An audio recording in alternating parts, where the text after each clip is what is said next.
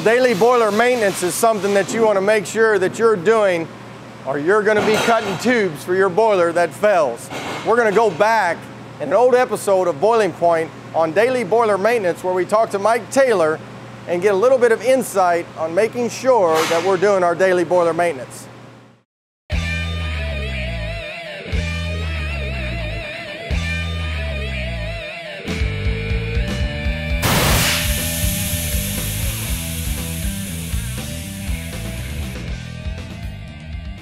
Welcome to the Boiling Point. We're here with 36-year veteran Michael Taylor. Michael's actually in our safety department and heads all of the safety department of Ware, but more importantly, he's last word technically in the business. So 36 years in the business, got a lot of knowledge, and so really, I can't believe I haven't had you on the Boiling Point yet. So glad that you're finally with us. Glad to be here. Hey, what we're talking about today is we're going to talk a little bit about daily maintenance of the boiler and taking care of the boiler. And we thought we'd go through a checklist of things that you could do on a daily basis. So Michael, the first thing I believe that we would do is look a little bit about the blowdowns. Yeah, the biggest point is the main blowdown to get all the solids out of the boiler that's accumulated in there. Okay, how do those solids actually get to the bottom blowdown?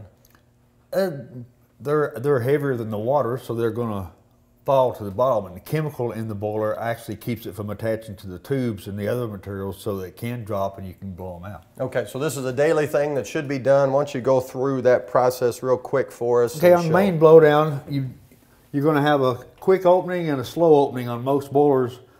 You always open the quick opening first. It's just a backup. You don't want to open it last. You want to open the slow opening so that you don't stress the pipes and stuff and blow them off. So you open the valve up all the way, and depending on how long your chemical guy tells you to blow it, then you close it back down. Typically it's going to be a 10-second blow.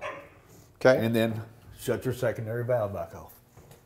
All right, we've moved to the front of the boiler. Now we're going to be doing the water columns. Michael, first of all, what is the water column for?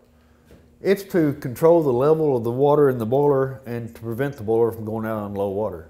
So it has switches in it that will shut the burner off if the water gets too low. Okay, so what are we going to do on a daily maintenance on this? Well, you have sediment will settle in this bowl just like it does in the bottom of the boiler. So if you let it too much build in there, then the float or the probes in this case will not detect low water conditions. So you have to blow that column down to blow all that sediment out. And on this one, it's a probe, so it doesn't matter how quickly you do it, but if you've got a float in there, you have to do it very slowly or you'll collapse your float. So you simply open the valve up all the way. By the time you get it open, it's blown out, so then you close it back down. Okay, so it's not a 10-second here. No, you just open it up and close it back down. Okay. And when you do that, the burner should shut down because it's going to drop the water off that switch. If it doesn't shut down, there's something wrong. You need to shut it down and see what's wrong with it. Well, having data is always important, and this next thing that we're going to do is something that's also important. Tell us a little bit about the boiler pressure.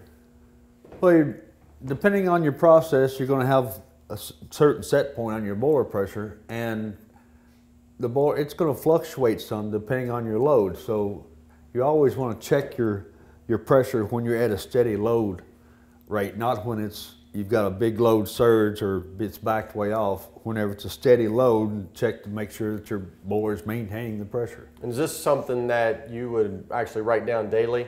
Sure, you should have a daily log book that you would write that down. A lot of places, they'll record that every hour. And what would you use that information for? Just to see what your load is being on your boiler, to make sure that your boiler is big enough, and also to make sure that if your load hasn't changed, that your boiler is working properly. Well, we've moved back to the back of the boiler again, and the stack seems to be something that is really, really important to kind of understand. Why don't you tell us a little bit about the stack? Well, the stack in stack temperature will tell you what's going on inside the boiler, because scale is a great insulator, soot is a great insulator. Either one of them is going to cut down the efficiency and allow more heat to go out to your stack. Okay. So if you check your stack temperature daily, the stack temperature should always be between 50 and 100 degrees above your steam temperature. Okay. So if you've got 325 degree steam temperature at 125 psi, then your stack's going to be between 375 and 425. If it gets out of that, it starts rising, you know something is going haywire inside the boiler. Okay. And typically when that stack temperature is going up, a lot of times it is a soot problem or maybe a scaling problem, something like that. It's going to be one or the other, either a soot or a scaling, and either one makes it, well, really inefficient because you're sending more heat out instead of transferring it to your steam. Okay. All right, well, we've moved to the fuel side of things, and what do we do with gas here, Mike? Well, you got your gas regulator, which is regulating your gas going to the burner, so it's real important that you check to make sure that you got a good gas supply to it and that your regulator is working with the gauge after the regulator. If it stops working, then your gas switches should check it, but it's a good daily log to log those pressures to make sure everything is where it's supposed to be. Okay, now that's gas. Now what about oil? With oil, you have an oil filter and you have a vacuum gauge between the pump and the filter, and that vacuum gauge will tell you that the filter is getting stopped, when the filter is getting stopped up. Okay. So as the gauge rises in vacuum, you know that you need to change your filter out. Okay, so no fuel, probably hard for the burner to work. Yes, very hard. Well, we come back to the back of the boiler again, and we're actually going to look into the sight port for looking at the flame. Now, I remember as a little kid, I'd be hanging out with my dad, and I'd always go into the boiler room, and I always felt like a big boiler man because I could look into the sight port. So I still don't know what I'm looking at, Mike. So why don't you tell us a little bit about what are we looking for in here? Well, we're looking to make sure that the flame stays like it always is. Every boiler is different, but you'll get used to what the flame looks like, so then when something goes haywire, like the diffuser or something on the burner head, you'll know it because you've been looking in there every day and you say, hey, something's changed. Mm-hmm. So then you'll know to call somebody or to check into something.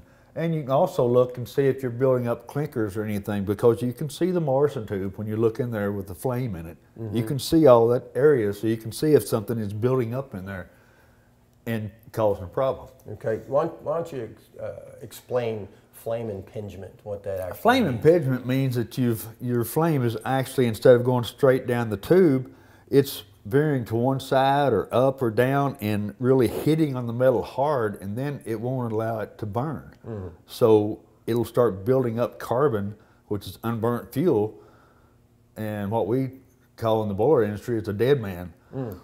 And it can get pretty big in there and actually start closing off the area. So, and the more that grows, the more impingement you have, so the worse it gets. Okay, so something really important that this needs to become something that you're just very familiar with your flame. It's just understanding that it's just kind of like and it's just, your body, knowing you just what it is. Look through that every day or several times a day, and you get accustomed to what it's supposed to look like. And as soon as something changes, you know it right off the bat because you're used to seeing it. Well, obviously the boiler is something that's important and we should really look at, but man, there's a lot of support equipment that goes with a boiler. So why don't we talk a little bit about the next step, and that is some of the support equipment. Okay, you got a feed tank or a DA tank, depending on your application. Here we have a regular condensate tank, and we've got a chemical pump here that's feeding chemical into the system. You always check that every day to make sure that, one, you've got an ample amount of chemical and that you haven't got any leaks and the pump is actually pumping. Okay.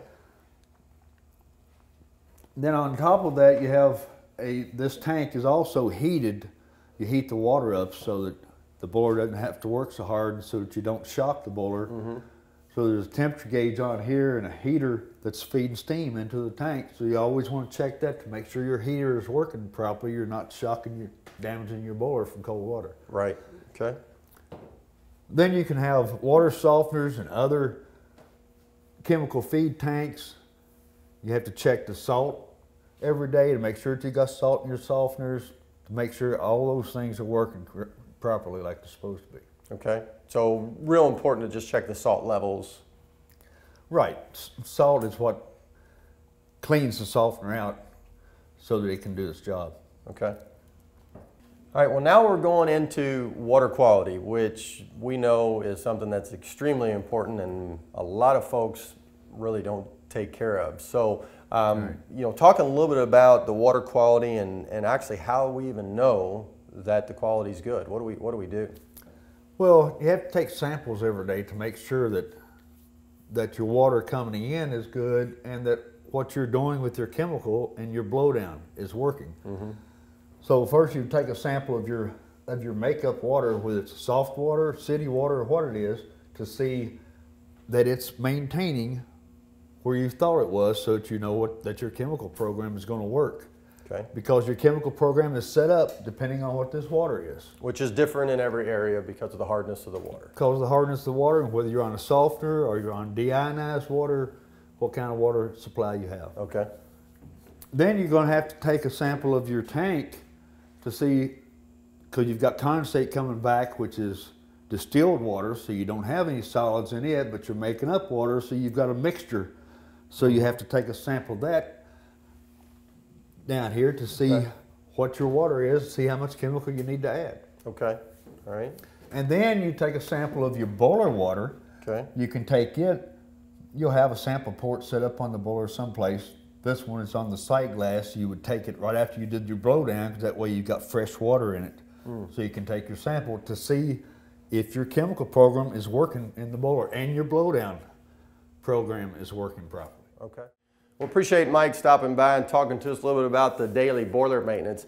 You know, boiler equipment failures, they can be dangerous and they typically result in lost productivity and revenue. Scaling a boiler on the water side will cause overheating and thus result in boiler failure. When this occurs, sometimes there can be catastrophic failures that result in a waterside or a fireside explosions.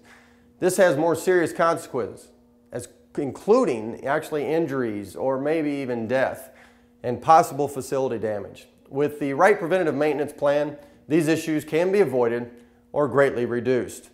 We appreciate you stopping by. Make sure you like us on Facebook and follow us on Twitter. And if you don't mind, subscribe to the YouTube channel. And if you love our videos, please share them. And we'll see you next time on The Boiling Point.